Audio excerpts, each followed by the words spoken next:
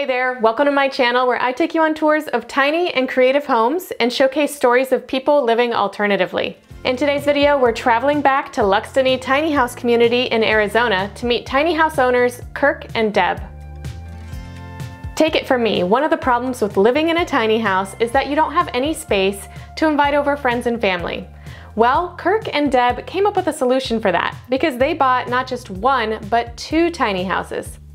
They used one for themselves and the second one as a place to host friends and family. And we're gonna take a look at both tiny houses today. If you like these kind of stories, make sure that you subscribe and hit that notification bell so that you know every single time I publish a new video.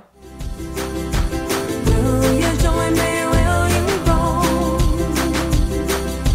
Make this house our tiny home.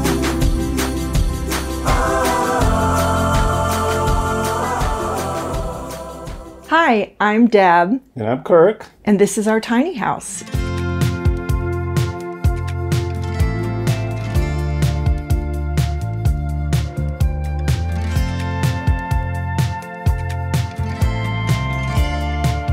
We were looking for property to potentially build a cabin, and then we ran into LuxTiny.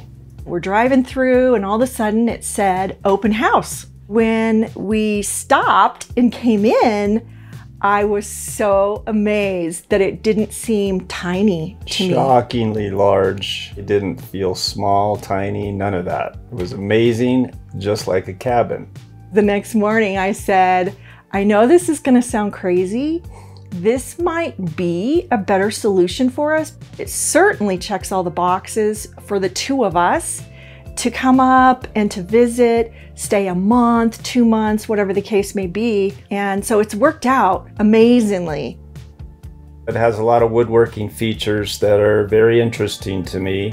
It's a perfect fit for all the live edge type of woodworking that I do.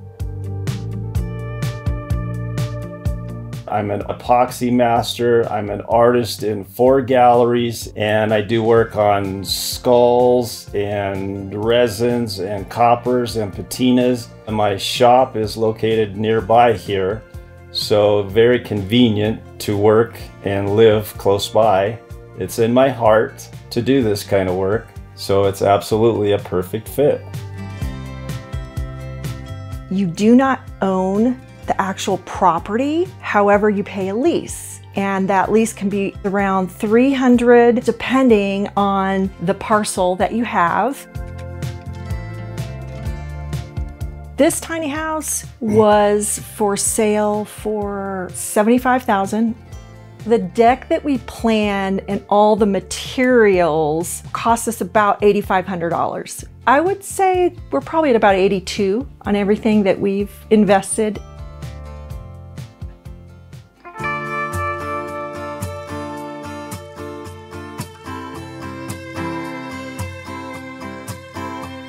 This is a faux stone and also a faux wood, but they're made to withstand the weather for long periods of time. The combination of everything is kind of a classy look for a tiny house instead of just a normal paint job. It blends well with all the colors of the deck, the gravel, the flowers, the plants. It's kind of a natural look. Gravel's basalt. It's crushed up boulders from the area and then pavers to start the deck, and then I made the steps kind of short for my mother to get up and down off the deck. This material for the guardrails is a Baltic birch cabinet quality plywood a CNC machine person was making children's toys out of, and he was throwing this away, but it was too cool and too structural to let that happen, so I turned it into our rails of our deck. With the deck, we have a lot of outdoor living space. I don't feel like I have a tiny house. So here on my tiny house giant patio, you have one of my very cool during the Game of Thrones times idea. I found this lightning struck ponderosa pine tree in the forest, got a wood permit because I saw this and I knew exactly what it would be as my throne. We have a large backyard, and so we're working on the landscape. We've completed some of this somewhat. We're going to have a picnic table and stuff. and I still have to joint the grass. And back here is going to be full of vegetables as well. I grow a lot of peppers and I dry them all separately, and then I like to smoke my peppers. It's incredible on your food with some smoked peppers. There's nothing like it. I love my smoker and I love smoking my chilies.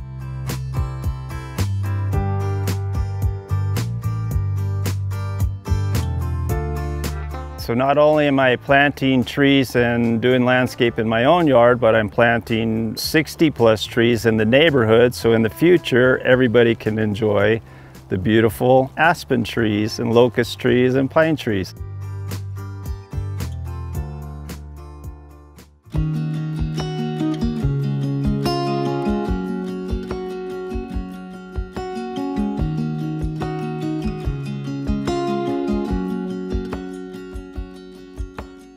So now we're on the inside of my not so tiny house. It's more like living in a regular house. Full-size refrigerator, full-size gas oven, granite countertops, backsplash granite and tile, plenty of space for any kind of cooking needs.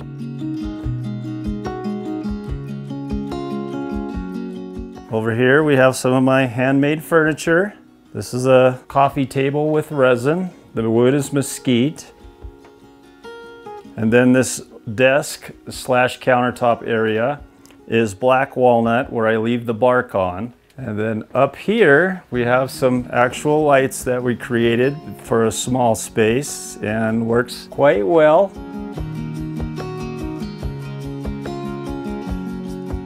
And then we carried some of the detail from outside inside with the rock features and such. And then we have our wine cabinet. And then it's still cold at night here, so I'm growing a lot of my plants inside, some trees for the neighborhood also inside that I'm propagating. We have a mini split system. It's a heat pump and AC all in one, and it handles this square footage really well. One more piece of art that I've done in here is this actual cow skull that was kind of rotting away. So I did some of my tricks and techniques on that, and now it will go into a gallery in Scottsdale, Arizona. And then this is another live edge, sort of a floating shelf that's made out of a tree that you can't really buy anywhere, so you have to know about it to acquire it, but it's silky oak. And once again, I leave the bark on. It just adds a lot of extra features and details. And then over here, we have a copper and patina deer skull with rusted horns. So I'll polish this just a little bit more to show the copper in the deer skull. And then moving into the bathroom, once again, I don't feel tiny. Full-size shower, full-size closet for all your towels and toiletries, full-size everything, plenty of space for all your needs. Then into the master suite. We have pocket doors.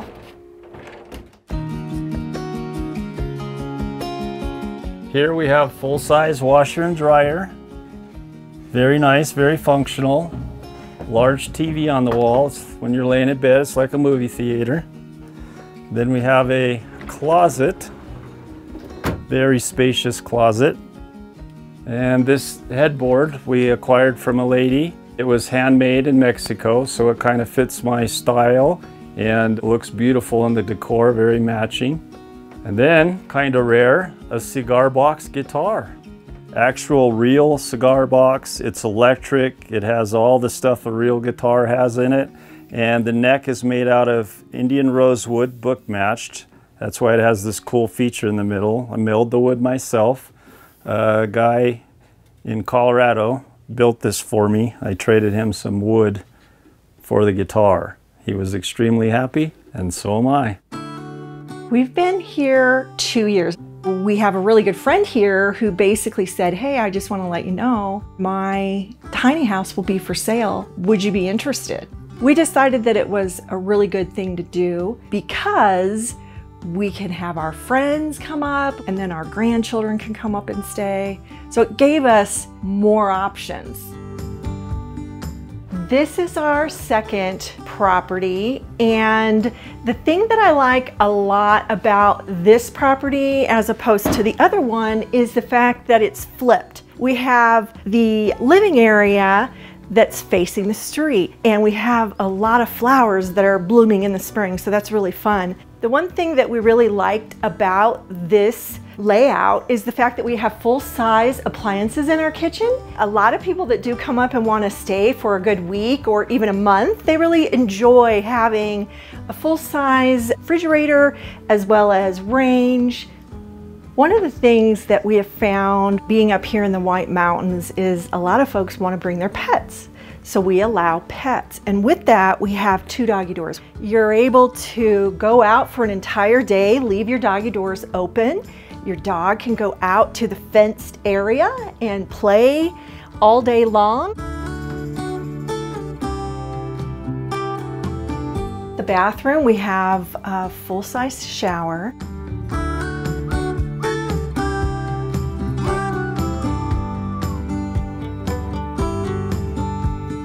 One of the things about the bedroom that we added is we added a memory foam queen-size mattress. Also, we added blackout blinds to the bedroom in the event you want to sleep in the morning.